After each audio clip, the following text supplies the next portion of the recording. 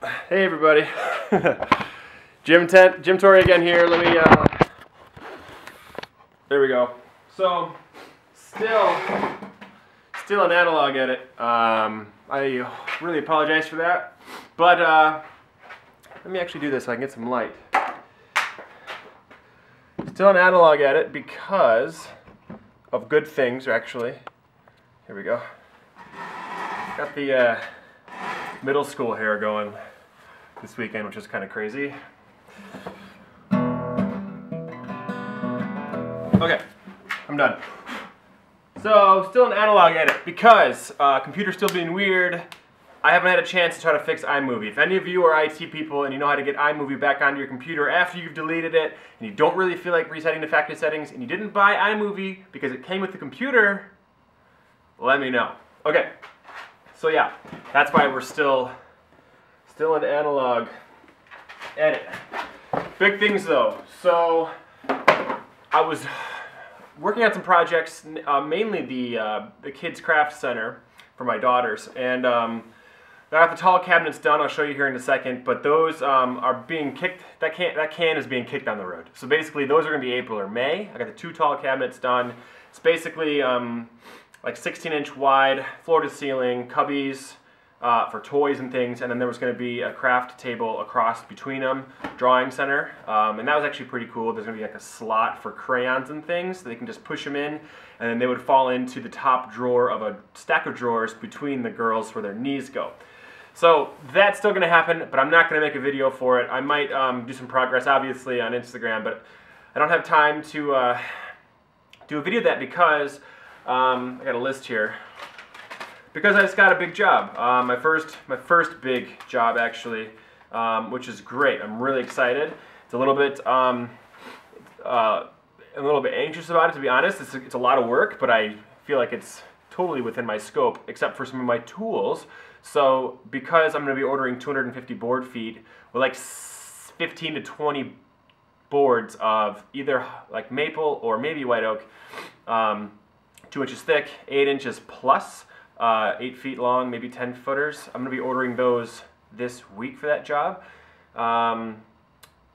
My planer and joiner aren't quite up to the task, so I actually just sold my 13-inch rigid benchtop planer yesterday on Craigslist. That's gone, and it's getting replaced on Wednesday with a brand new Grizzly 15-inch spiral cutter head stationary planer. So that's awesome. And then the jointer, that little guy, I'm working on selling him. He's got a lot of interest, but people either aren't showing up to see it or it's not quite what they expected. There's a picture on the Craigslist ad, I don't know. So it should sell pretty quick though. So if any of you are in the Midwest, in Michigan especially, and you want a joiner, want to step up your game a little bit, get into finishing your own wood, I'm selling one. It's a 6-inch Delta Rockwell, I think it's like 3/4 horse. Trying to see if I have my tape measure. I don't think I have my tape measure, but it's probably a 40-inch bed. I put a new switch on it, and I just replaced the key for the top pulley. It's a 2-inch pulley. That key shredded. So it's running good now, though. So anyway, new tools. So that guy's getting replaced with an 8-inch Grizzly. Not a spiral cutter head, but bigger nonetheless. So both of those machines are 240, which means I'm running 240 on the wall by the door where I come in. There is 240 in the breaker panel, but I don't have an outlet. So an outlet's going there, and maybe on this end too, because I think the joiner is still going to live over here.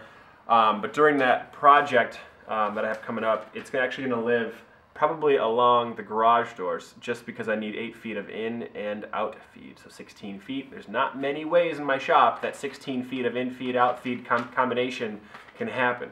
So that said, that also has to take into account some dust collection. So this guy is actually up and running really well. It's not plumbed on the wall yet, but in the time being, I can do this when I'm cutting on my table saw.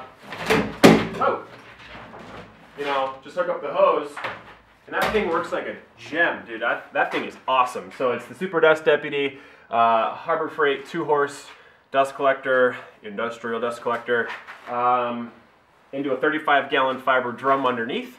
And I actually might get a second fiber drum. Maybe we'll talk about this later, but I had this idea in my head, like maybe if I'm doing like plywood and MDF, I have one bin just for collecting that stuff. And then if I'm collecting hardwood, I have a second bin because my mom's a big gardener and she'd like some of that for her compost, like the actual hardwood. And I'm thinking of doing some sort of barrel stove or some kind of small little like stove next winter. Because look at this, it's February, it's like 45 degrees out here in Midwest Michigan. So next winter though, it'd be nice to burn some sawdust and heat this place with that. So anyway, dust collection, if any of you guys have any ideas, I'm gonna go along this wall to the joiner, bandsaw, maybe drill press, and then it's gonna take a right and go along this back wall here where the camera actually is to my miter saw and radial arm saw. And then just because the planer and jointer that are coming are gonna be over this area of the shop because there's more space, as soon as that duct comes along the wall, I'm gonna shoot up with a Y and then across and down. So basically, if you're looking at the floor plan, there's gonna be an L for most of the tools, but there's gonna be a random like pipe going across the middle of the shop. Maybe I'll post a link to something in the description down below. I think I'll do that. It should work, and I think the pipe going across the ceiling isn't a big deal, and it's temporary. I don't know. I guess we'll see. So what's on my list here?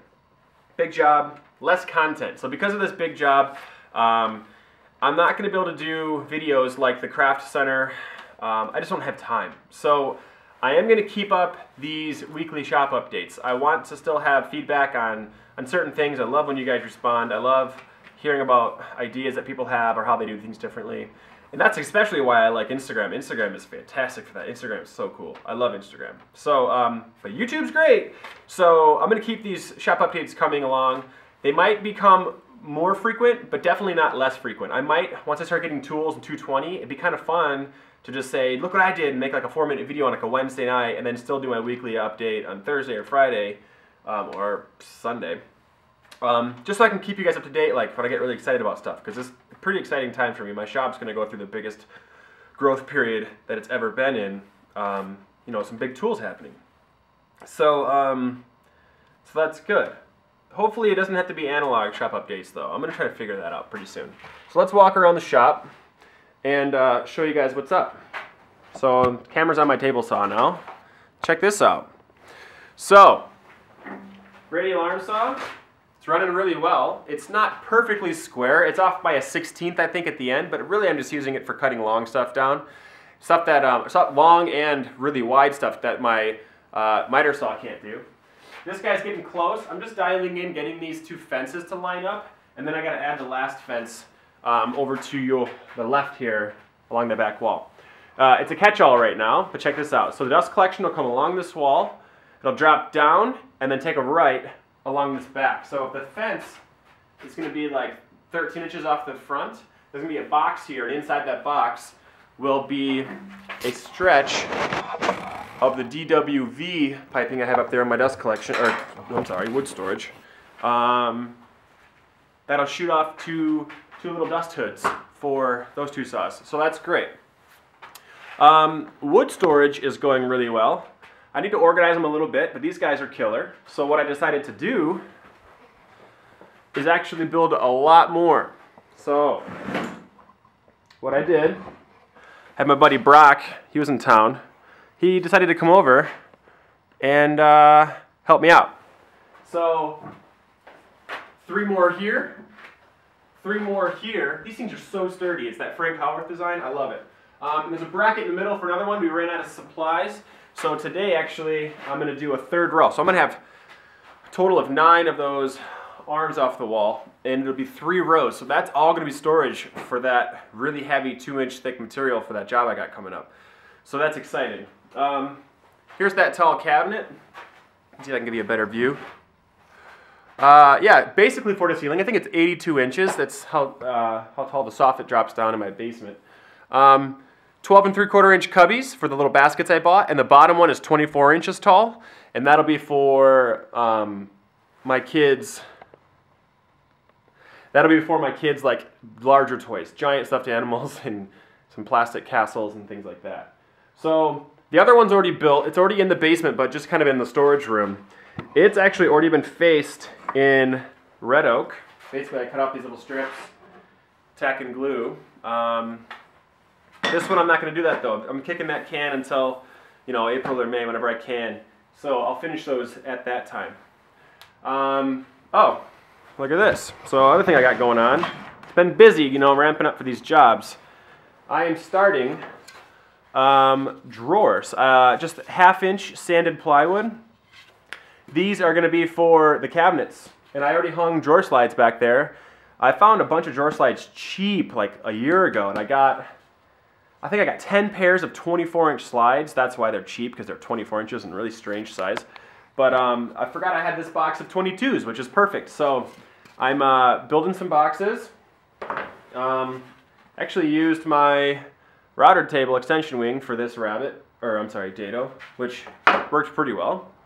So that's happening today. Actually, the third cabinet right there is going to be a stack of drawers. Probably 2, like 5 inches or whatever it is, at the top, and then a really big one at the bottom, and that is just going to be, it's going to be bigger, but it's just going to hold sanding stuff. So I'm going to have random orbital sander and belt sander down there with the discs and belts. So just a little bit of storage, you know.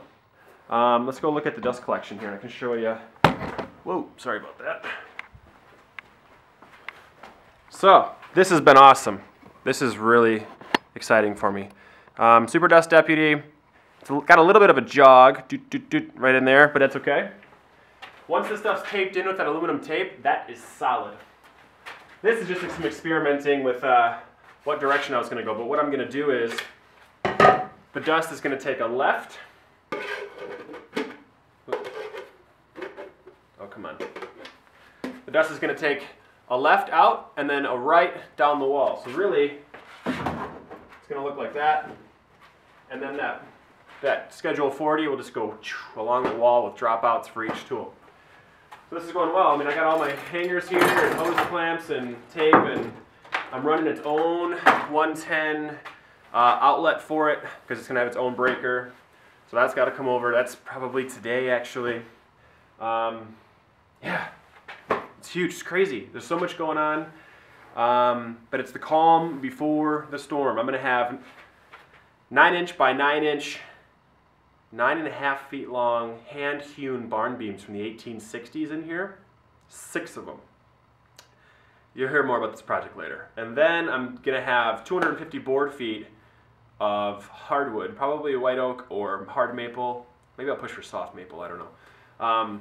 For shelving. It's all for a restaurant here in Grand Rapids. We know we love our beer scene, and so it's a really killer beer garden that's going to be opening up. And I was lucky enough to have an opportunity to bid on it, and he said, yeah, he gave me the go-ahead. So stuff's rolling, tools are ordered, and wood's ordering this week. It's just nuts. Oh, check this out too, sorry. I'm a little bit ADD when it comes to this stuff. Who was it? Jay Bates? I think it was Jay Bates. This is 4-inch drain pipe from Menards. It stays in your shape. It goes out to 8 feet. I mean, look at this. Here's a typical Y from Woodcraft. Boom, look at that. Oh my gosh. $5. I think it was Jay Bates that found this stuff. It's awesome. So, you know, I did buy some 4-inch pipe from Woodcraft. I might just be returning it. I guess we'll see. This stuff is sweet. I bought 3 of them. I'm probably going back for more. $5. Okay, that's why these communities are so cool. That's why people on Instagram and YouTube are so great, because we're not all here spending a ton of money to set up our shops. And every once in a while, you know, you hear about guys having windfalls and a big project, like I'm getting some of these tools. It's so cool. But people are kind of scrappy and, you know, say, why are we spending $30 on a 4-inch pipe when you can just get something like this and it does the same thing? So, I love it. You guys are great. I love YouTube. I love Instagram. Keeps me going every day, I swear to God. So, I'll see you in a week, maybe less, but it's crazy around here, and I apologize for the analog editing, and I apologize for the long delays between videos. I was trying to do every Thursday or Friday, now it's Sunday, Super Bowl Sunday. Go Broncos. I kind of adopted them as my football team when I lived in Colorado for a few years, because I was raised with the Lions. I can't help it. But Tigers are always my team. All right, guys, let's see here. Get me in focus before I sign off. Look at that. That's like, this is like 8th grade Jimmy Torrey in 8th grade. You guys have a good Super Bowl Sunday. Party safe and work safe. And if you're partying, don't work. See you guys soon.